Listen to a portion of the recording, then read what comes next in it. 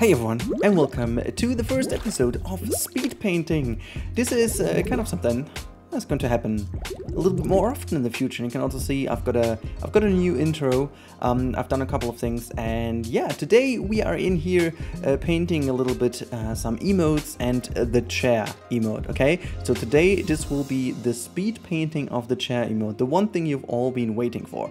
But let me explain first of all what's going on. So I got a new paint board for my birthday, which is already like a month ago, but I haven't had the time to really do anything too much with it. So this is a Wacom Intuos Pro paint board, and this is this kind of typical digital paint board thingy. I used to use this in the past quite a lot, like really a lot, but this was way before my YouTube stuff. My first ever video on this channel actually was a speed painting of something Star Wars related, which was just a test, and I just put that online eventually later when I was already doing some YouTube stuff actually. So that speed painting was very bad and poorly done, but that was just kind of something I've done in the past to, yeah, just get into it. I think my best ever that I made was Neytiri from Avatar. That was something I did as well, and I'm still quite proud of it. But, you know, after a while I really forgot to get back into it, and this is something I really wanted to do again. But my old paint board just kind of broke after a while, and you couldn't really find the right drivers and stuff anyway. So yeah, I'm really happy I got this to my birthday. And what we're doing today, we're first of all doing some sub badges over here, which are equally the same as the membership badges. So if you are going to sub on my Twitch channel, or you become a member here on the YouTube channel, you'll be able to use this wonderful emote over here in front of your name, and the longer you are in, the better this little thing becomes. And the idea I had is it's gonna be like a more and more filled version of Rudi. So you're going to start with a sketch, which is all black and white, and then after a while the details and the color comes in. I kind of struggled a long time until I finally found the right thing to do, because I really did not I really had no idea what exactly we should use, because many people kind of have the idea that they, you know, have some, I don't know, they have, I don't know, eggs or dragons or whatever, and they grow with the time. But the camel is kind of, you know, kind of a little bit of a difficult thing to grow in that kind of sense. And yeah, some things I just needed to figure out first, and I'm quite happy the way I did it. So yeah, we are basically doing this right now, and later on doing the chair. However, if you guys are interested in this kind of chill, relaxed painting stuff, you know, I will be live with it tonight. So this video is going to be uploaded way later actually than usually, just so you make sure that you jump over to my Twitch channel. This will be where I'm going to be live.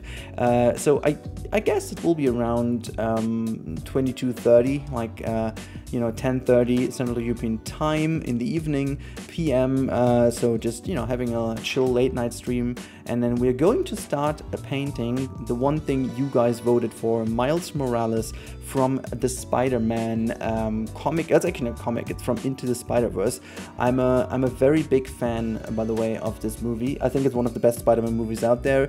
I just love the whole vibe of it. I love the whole art style, so that's gonna be a challenge for sure, but I'm really happy to tackle that. We definitely won't be finished tonight, but just getting the basics in, and just the basic shaping and stuff from Miles Morales, I think will be a fun challenge, and this is what we're going to do. I'm really excited to guide you guys through this, because yeah, I just feel this is going to be something new, you know, something different, and change of pace, so to say, because we had so much about Planet Zoo, which will still be one of the biggest things on this channel, of course, but I just want to try different things, and I'm a big fan still of painting stuff and so on, and yeah, this is what I'm really looking into. And here you can see, by the way, this is the final sub badge that you are getting once you hit the highest tier, which is on YouTube currently. I don't know. I have no idea how this actually works on YouTube. I will have to look into the membership sub badges again, or membership badges, however you want to call them. But on Twitch, this is the one you get after being subbed for 12 months. Since I'm not partnered yet, I can't give you longer than 12 months. Unfortunately, I would love to give you a bit of a better one, you know, because I have some people who are already already subbed for almost 2 years, which is just crazy, and thank you so much, guys, for that. But yeah, so here we go. That's been it for for the moment of the sub or membership badges. Now we are getting into the fun stuff, and here you can see my lovely face. In order, yeah, if you're interested in that, it's in here because that's taken right from the stream where it happens. To give you guys a little bit of context, this thing was not planned. This thing is completely out of the situation, and I think this is why I love this whole context so much. Now, my chair is a DX Racer normal gaming chair. I guess that's how you would describe it, how normal people would describe it. However, it seems to be something special for my chat, for the live chat.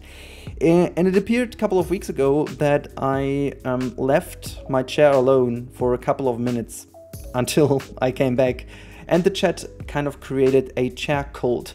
Now, so to say, they basically donated a whole bunch of money and subs and everything else to the chair, you know, for the charity of things. And I don't know why, but it just turned into such a religion in a couple of minutes that the chat basically forced me to do this and to create a lurk chair emote. And honestly, that was so much fun, because these kind of things are the little things, you know, the fun things that you can't plan. It happens the way it happens, and I couldn't be more happy about this, because you guys made this stream so special. You guys made it so enjoyable for me personally, but also I guess for everyone in the chat. They will have this moment to remember, and I'm more than happy that we do have this emote now, and I will try to bring this somewhat into YouTube as well. I think the more members we get on YouTube, the more slots for emotes I get. I mean, I am partnered on YouTube, so that's not the issue. I think I need more members on the channel before I can start making more emotes over here. I have no clue how that works on YouTube, but in case you want to support me in this way, you can become a member on YouTube as well. Just so you know, it's not a request, I just say that because this would make me or put me into position to have more emotes than just the ones we have already. And in case you are becoming a member, you can use them under my videos, and if I do live streams eventually on YouTube again, which I have no clue if I will ever do it again, depends a little bit on how Twitch develops, to be honest. So it might actually be that I come back to YouTube for streaming, because honestly, YouTube is doing a lot of things that seem to be great. They are investing a bit more into streaming, so really curious if they can really pull it off and improve the whole system enough to make it yeah, reasonable to come back, or like valuable enough to come back. But the reason why I'm streaming on Twitch is mainly because I enjoy it so much more over there. You have so many things, it's all settled, the whole system works better, people know what to do. And yeah, just in general, the rating system, the support system, the commands, the bots, everything is made for that. So yeah, I guess that's why I'm enjoying it so much over there. But yeah, you can see drawing a simple emote is not even that quick, to be honest. There is a little bit of I don't even know how to say that, but in order to make good working emotes, you have to really nail the simplicity of an item, and this is not really that easy. I mean, if you see an emote, that looks kind of little comic-y painting, and that's about it. But that's just what you see, okay? That's just the final result of what you see.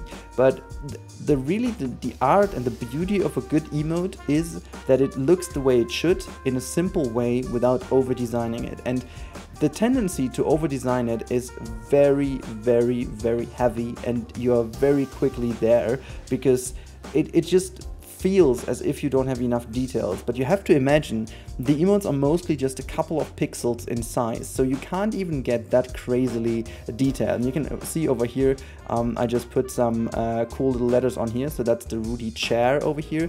And what I love even more is what we will put a little bit later behind the little pillow over here, which I'm doing right now. And in case you can't read it, but this will be chat forced me to do that or something like that, or chat made me do this.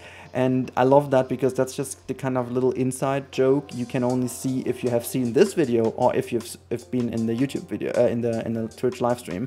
And so yeah, now congrats guys, you are now in the group of these wonderful people. And in case you have seen that and heard this, please put this in the comments down below. Put down chat made me do this, okay? So I know that you have seen that and you are part of the cult now, part of the chair crew, you know? If you guys come up with a better name for the crew, please let me know. Is it kind of the charity crew, or is it the cheerleaders? I think we could be the cheerleaders, right? I mean, that would be kind of neat, I guess. Even though, whatever, if you have got a better idea, please let me know in the comments down below. I'm just kind of bad on coming up with these ideas. But you can see over here, I took my lurk emote and I turned this into a real lurk emote, and this is the kind of chair lurk emote. So I made a little bit of an alpha layer here to make sure that the hooves are, or the kind of little arms are grabbing around the chair, and yeah, it just kind of worked out way better than I was expecting it to work out. It looks fairly decent in the end, as you can see over here. This is the kind of stuff we need. This is the kind of vibe I wanted to have going on. But yeah, that's mostly about it already. Again, the little reminder, if you want to catch me live, jump over to my Twitch channel. Maybe the moment you're watching it, I'm already live. If not, I think the video will be live around somewhat between 8 and 9 p.m. Central European time, and I'm streaming around an hour and a half later. So from the moment this is uploaded, it's not that far away until we're starting to stream. So see you there, stay safe until then, and have a good time. Goodbye, everyone.